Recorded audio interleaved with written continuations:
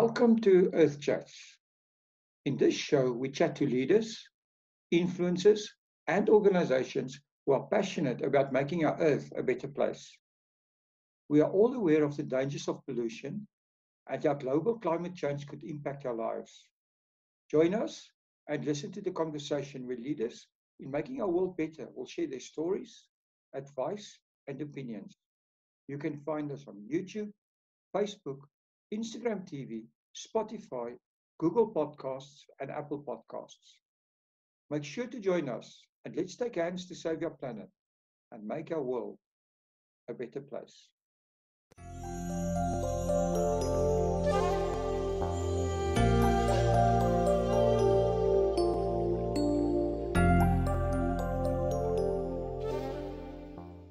Good day, everyone, and welcome back to Earth Chats. Today we are talking to Mark Dixon from the Strandloper Project. Welcome to Earth Chats, Mark.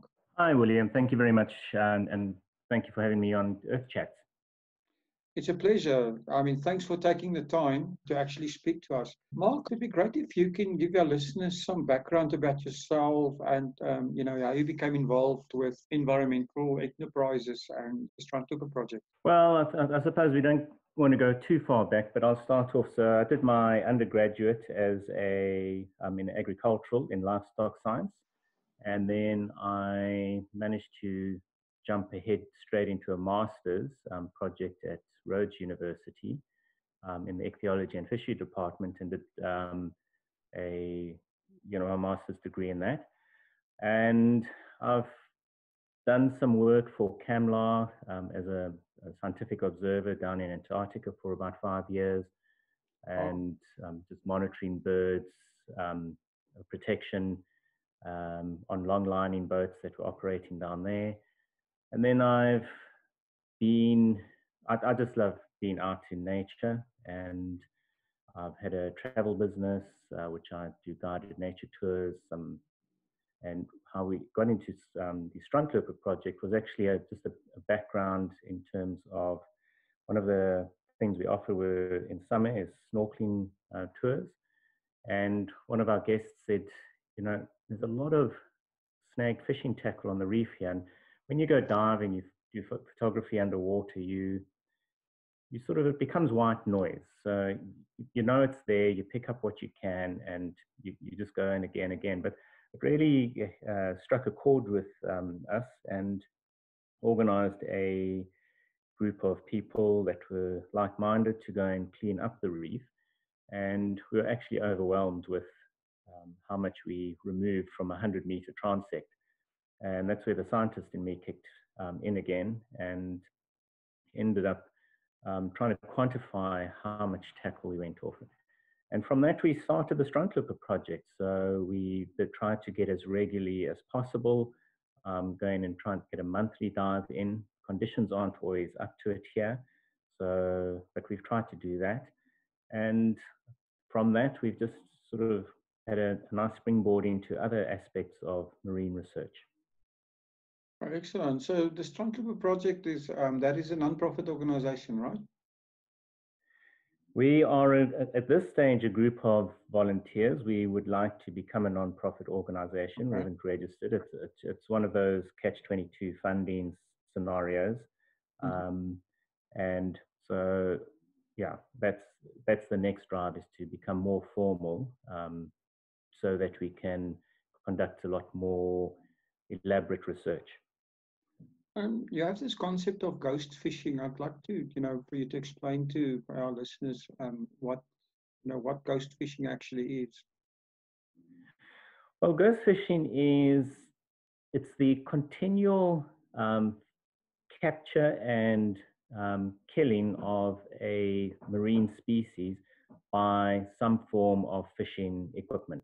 So in the commercial industry, most people know ghost fishing through either the trawl industry. So a trawl net gets lost when it gets snagged on the bottom, it rips from the boat, and that then over time drifts loose, goes drifting through the ocean, and whatever swims into it gets entangled in it and eventually perishes, either from starvation, drowning. And so that's the most commonly known one. Another one are crab pots. So you've got people or fishing company will drop down a whole lot of crab pots on a long line, and those break off in storm conditions or whatever it is. And so the crab pot, how it works is you put a whole lot of offal or bait in there.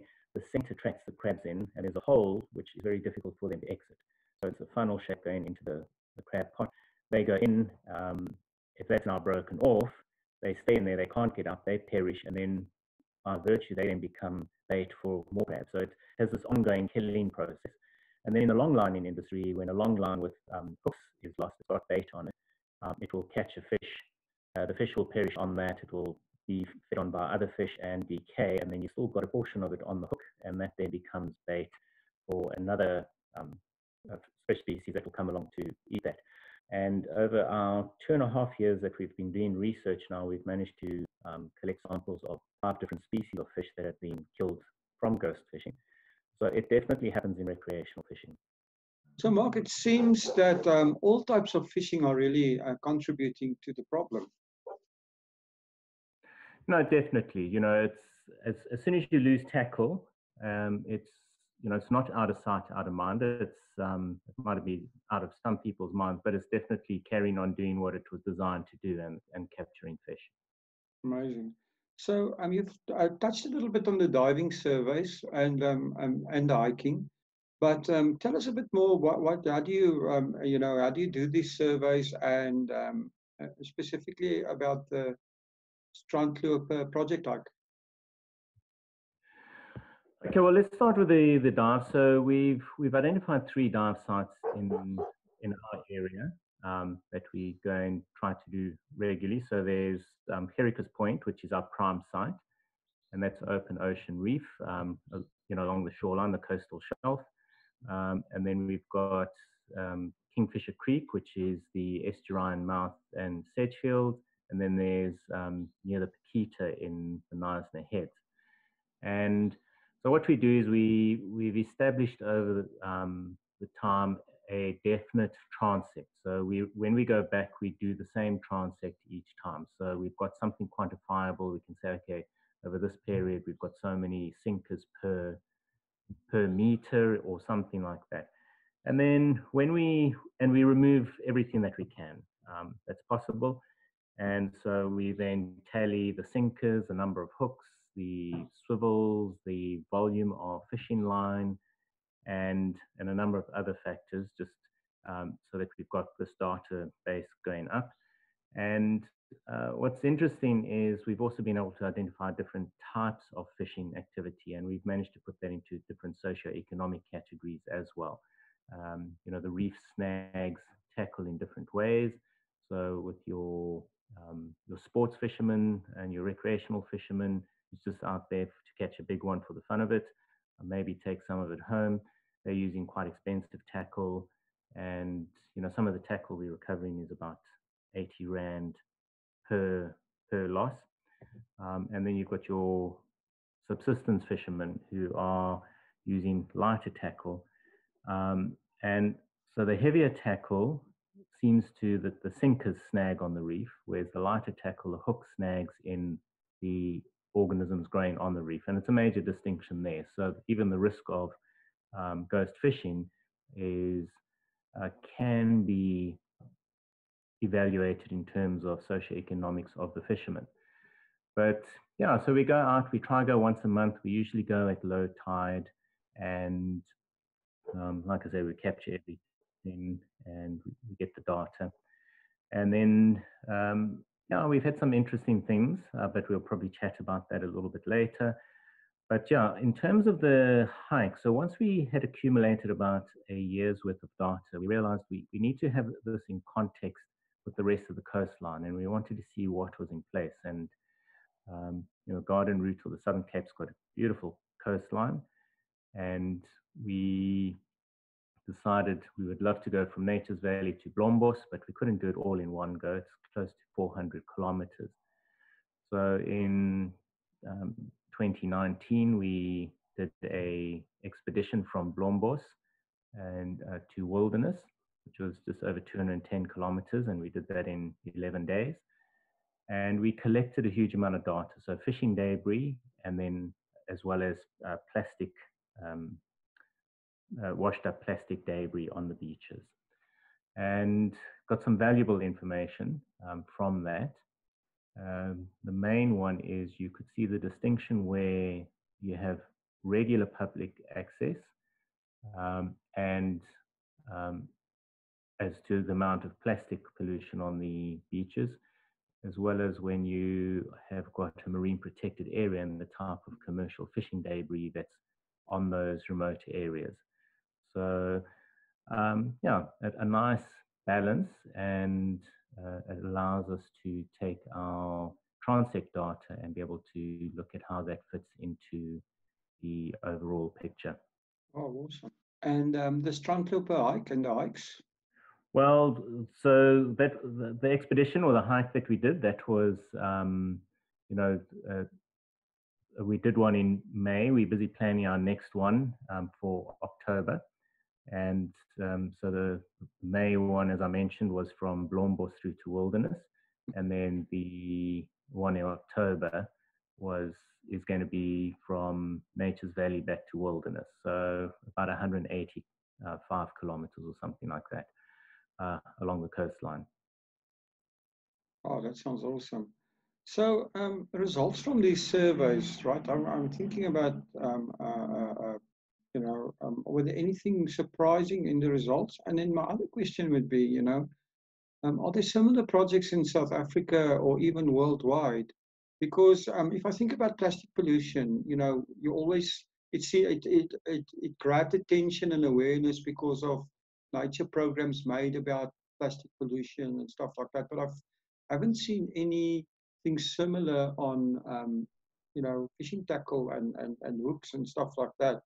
And do you have an indication of how big the worldwide problem is? So a very simple answer to your question, are there other studies? We've managed to find one study in Norway, which is related to a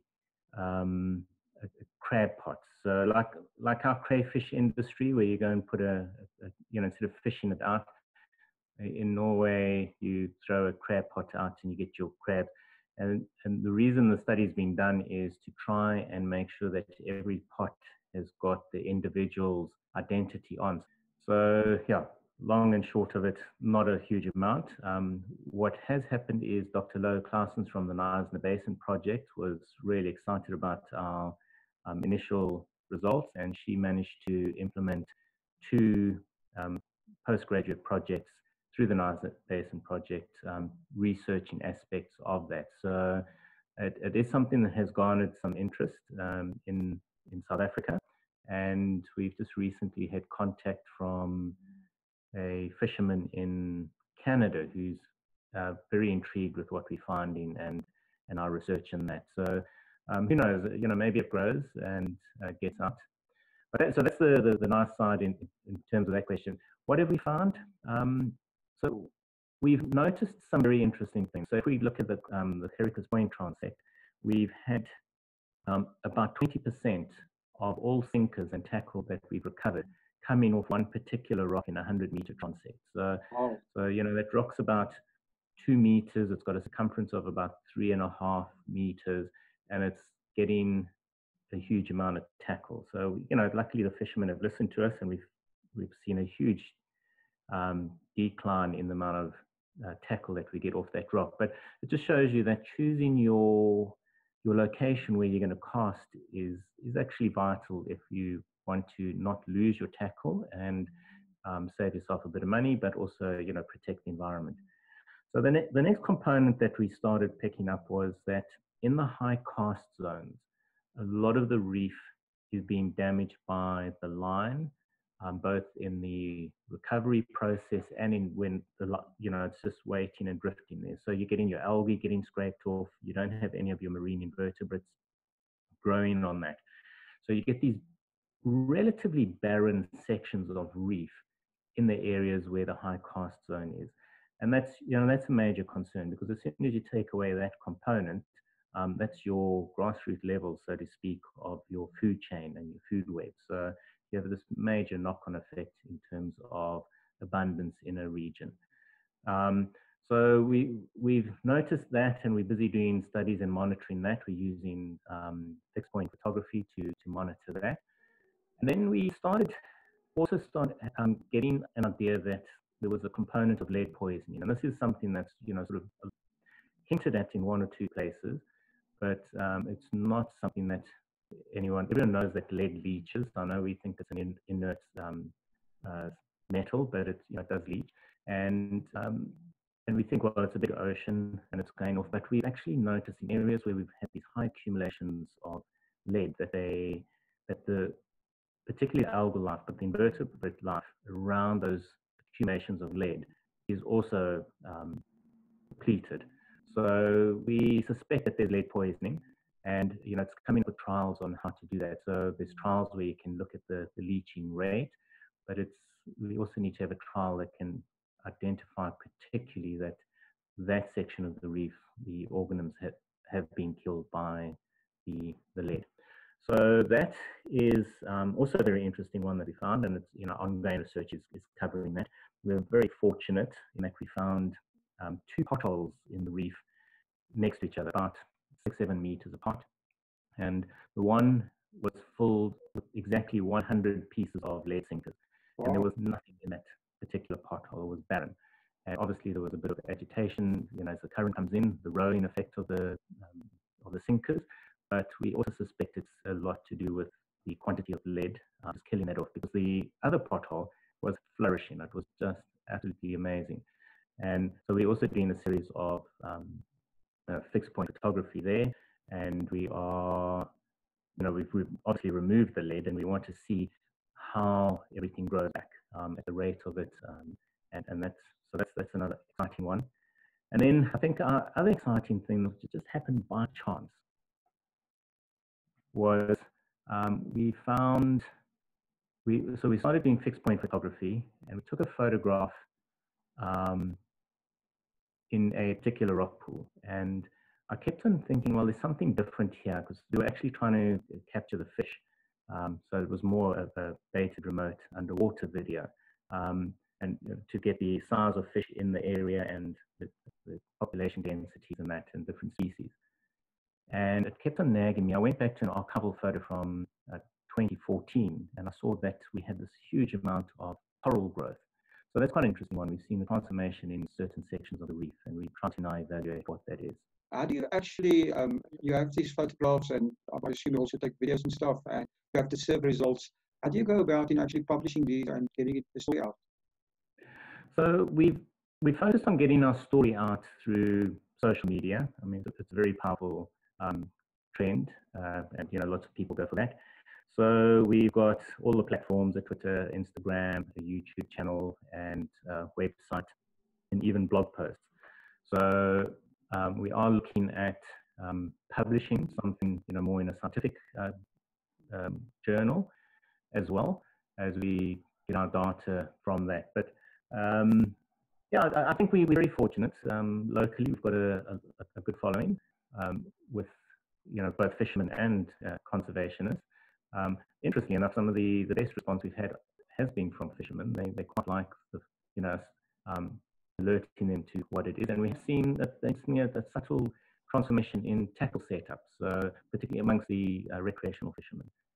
But we hopefully get things growing, and as it becomes bigger, and we the next phase is to get sufficient funds in, like the lead testing for lead poisoning, that sort of thing. We'd love to do water samples.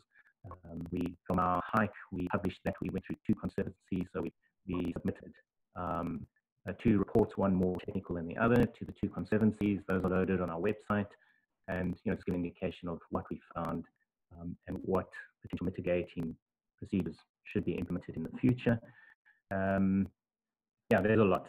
There's a lot we can do, and obviously it needs some growth within the Strandloper Project to be able to facilitate all what we do. So it's a hobby that's actually got a lot of information that it's providing. Apologies for the short interruption, but I do need to mention something. We really need to raise awareness about the dangers facing our environment, The Earth Chat podcast was started as a campaign to bring people together to save and protect our planet for generations to come. To make it easier for everyone to access our content and the advice shared by leaders in our mission for a better world, we have created a new website where you can access all our shows and featured articles. Visit us today on earthchats.bitmedia24.com, where you will find loads of interesting and insightful information, as well as tips and ideas of how you can participate in our mission of a better Earth. Here is that link again, earthchats.bitmedia24.com. Now, on with the show. Are there ways to make fishing more sustainable? We've had a retired engineer in Sedgefield, who's actually, he's designed a series of half-ounce and 1 ounce sinkers from, and he makes them from stone. So they are natural, so if you lose them, it's not detrimental to the environment as a piece of lead is. In terms of the monofilament, I think, the first thing is, I'll give you an example. We went in just after December and we went to our big rock that catches, and there were 6 of exactly the same sinker right next to each other. And, what it indicated was that and they were brand new sinkers. So this person had gone into the shop, and I suspect he was somebody from our country, and gone into the shop, bought the sinkers, gone down and thrown them in. If after the second sinker, the fisherman had realized, that's maybe not the place to be casting my tackle, and would have saved 4 other sinkers. And I think this is, what you have to do. There are popular places, you do get fish aggregations, and that's why people are going there. But, it's looking at your method of tackle setup and how you want to catch those, your target species. So some people are very keen on using spoons, and because that's above surface, but you're targeting certain fish like your leer fish and that. So I think it's been more aware. Having a grapnel sinker on a rocky bed is not a good idea. And, so we've over 20% of our sinkers that we recover are grapnel sinkers. So, maybe reconsider using grapnel sinkers. They're fine for sandy bottom, but definitely not for rocks.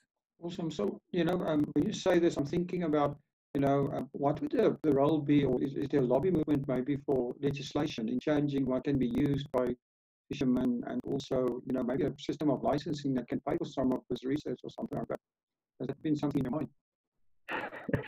If we were in New Zealand, so I've done a lot of fisheries work in New Zealand, so I know what the utopian model is, and New Zealand has got absolutely sustainable model.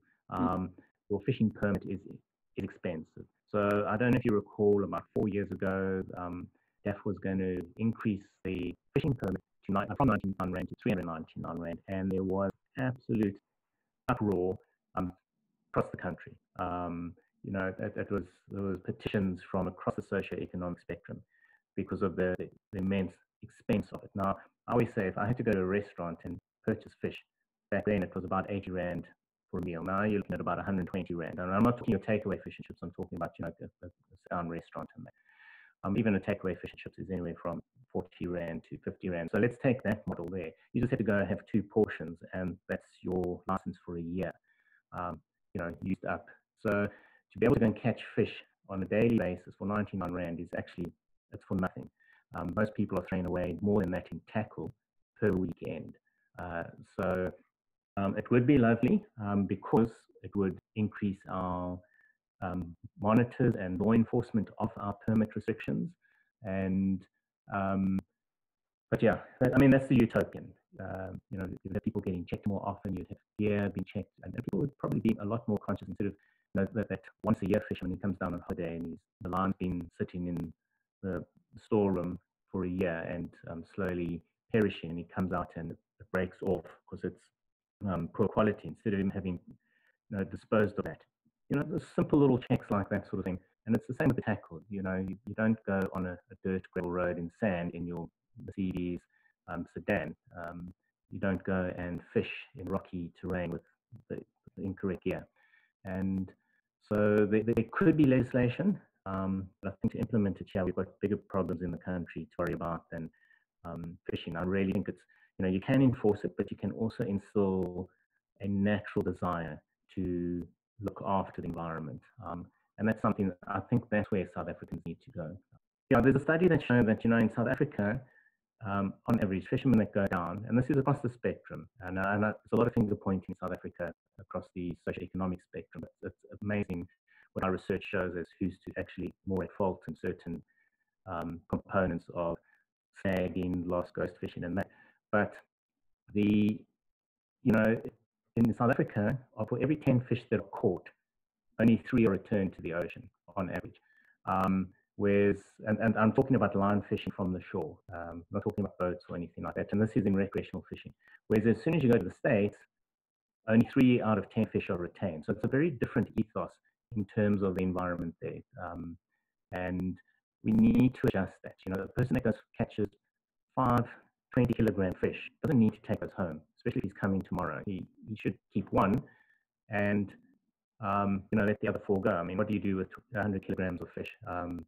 And that's that's where we've got to be very, very careful in terms of the environment. And it's no longer a sport activity. It's a functional activity, and it's the distinction as well.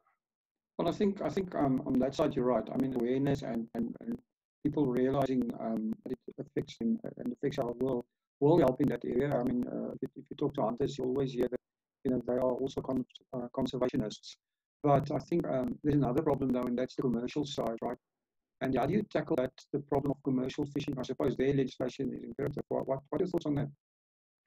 So I've mentioned earlier on is that I worked as a scientific observer, and so a lot of places in South Africa, ironically, has the legislation for that. Every vessel should technically have an observer that goes on the vessel to monitor the fishing activities, both to protect marine mammals, marine birds, but also to check that they are not disposing of product. And so it's in a way maintaining the ethics within the industry. New Zealand, they put it, as I mentioned, I mean, they're the utopian fishery. If you want to look after your fisheries, you just look what New Zealand's doing. So you have an observer on board. If fishing activities are over 24 hours, you have 2 observers on board. Now, the permit for that fishery covers the cost of those observers. Are those observers independent? They, in New Zealand, they are, depending on where the fishery is, but if it's in New Zealand waters, then they are through the Department of Fisheries. So they've got there. So they supply it. So it's not an independent organization. We do have some independent organizations in South Africa, which I've worked for one of them. But I mean, they're not being employed by the fishing company that's fishing, right? They employed by the third-party observer. The fishing company, yeah. So ultimately, the fishing company is paying for them to be on the vessel. But no, it's not. They're not getting on. That boat's leaving the dock. It's got to have a fisheries observer on board. Okay. But then to make sure that there's no underhand collaboration between the fisheries officer and the fishing vessel or company, so the fishing company has to submit their catch document, the observer submits a catch document, and those get submitted to another inspector when they dock again. And if you will then do a sample of the catch. There's a discrepancy of over 10% in the 2 reports.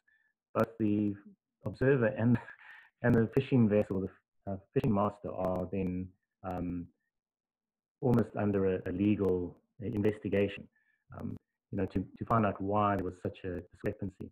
But so it's very rigid, but it's fantastic. They've got a sustainable fishery. It's one of the most sustainable fisheries in the world, and it's a lucrative fishery for the country. So it can work, and South Africa. I mean, if we want to open up job opportunity here and look at our capitalizing on our ocean, that would be the first way to do, which would eliminate all these illegal vessels that are coming in at night. So, but it's on the commercial side. So this is interesting. So, Mark, on to something else, the coronavirus. And I think the coronavirus is forcing all of us to think about everything we do. But before I go there, I want to ask you something else. You think the coronavirus and specifically the lockdown actually emptying the beaches now for more than 2 months. Do you expect? Are you eager to get out and to see what the effect of this has been on the actual environment, with less people actually going, and obviously less waste happening as well? Well, this last 2 weeks for any person doing research in the environment has been a fantastic baseline study opportunity if you were allowed to get out. We've been very fortunate to a couple of us from the Strandloper Project have had some essential services permits. Excuse me. And so we have been on the beach. We haven't done any diving surveys, so I can't wait to go and do that. In terms of trash, it's actually been disheartening to see how much trash has been washing up on the beaches. So, we all locked up in our houses, we still consume, and we still got plastic, it's still getting out, and unfortunately it's still been washing up onto the beaches. So, yeah, but I mean, as a study opportunity, it would tell us a huge amount either way. Obviously, we would expect to have less snag fishing tackle from shoreline fishing.